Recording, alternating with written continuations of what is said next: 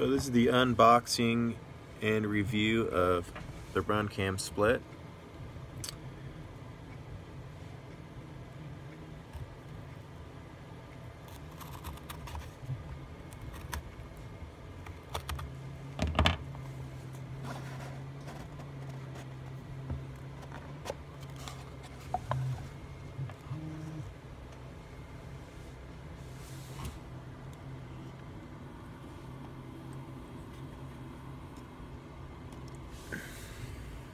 Sorry for the shaking.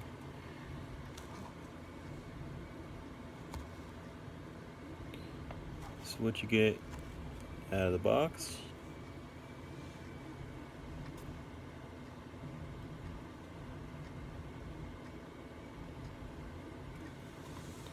I've actually had some experience.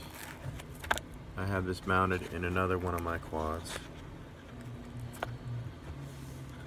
It works really well. I like it.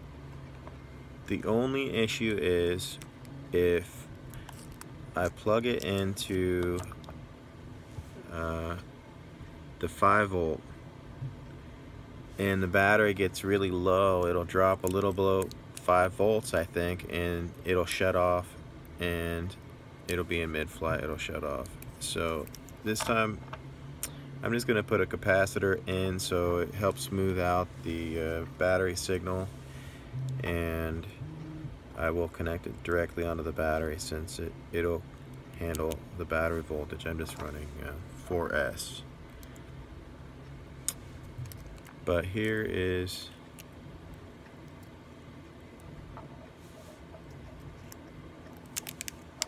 you do have to solder it in.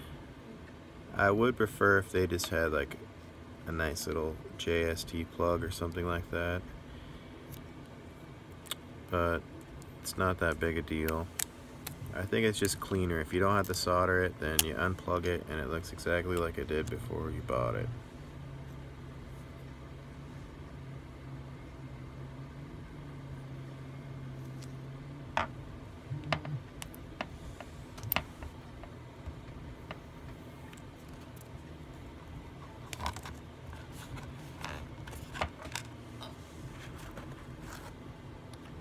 This is the Wi-Fi dongle.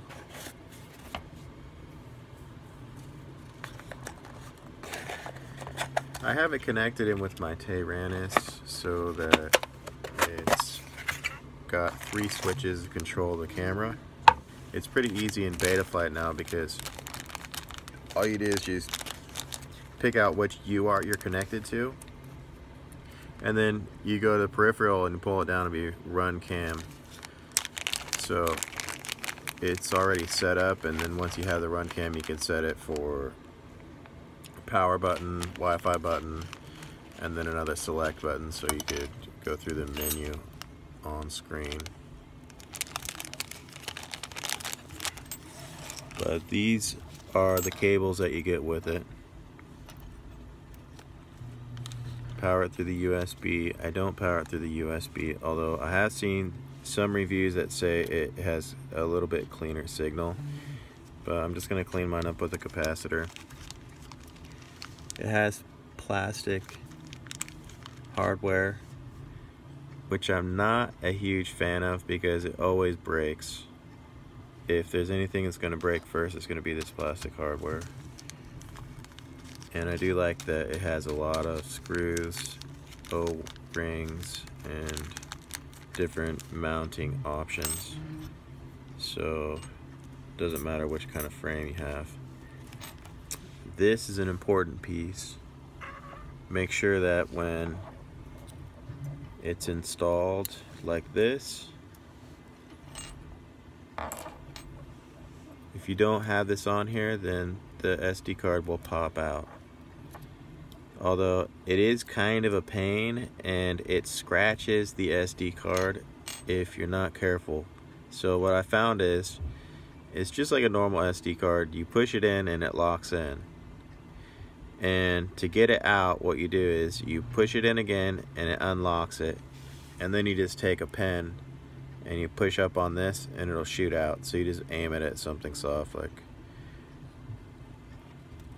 a seat and then push that thing, it'll pop right out. That's the best way to get it out. The microphone sounds terrible. It sounds like it's completely overdriven. So I've actually tried to take some of the foam from the packaging and put it over top of the other microphone, and that didn't work so well. I think what I'm going to do is, on this one I've got like a little battery pad that's left over, and it's really dense with a sticky on the bottom. I'm just going to cut a little piece and then put it over that, and hopefully it'll muffle it down where it won't sound terrible. It looks like it's got a conformal coating, maybe not, but I am going to actually waterproof it. It's a great camera. If you want to take it out, take the ribbon cable, you just pop that open. I've noticed that this reveal on this fabric wrap that they have, which I really like because it toughens it up, is not square with the end, so it makes it seem like it's in crooked, but it's really not. It's pretty tight fit, and as long as you have it pushed flat against the bottom, it should lock in and work properly. But I wouldn't recommend mounting it any way that has tension on that. I've seen some people have problems. I think they had tension, and every time it bumped into something it jiggled, so they would lose camera. But to get rid of all that weight compared to even a GoPro Sessions, it's pretty incredible, because you're already putting a camera on your quad, and then you've just got however many more grams. I think, let's see. Yeah, I don't know how many grams this is. I think it's like 17 grams.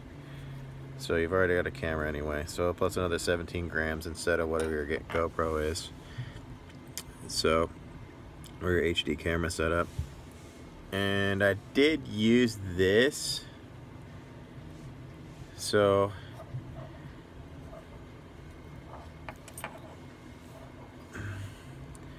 you solder this on, and that way you can get your signal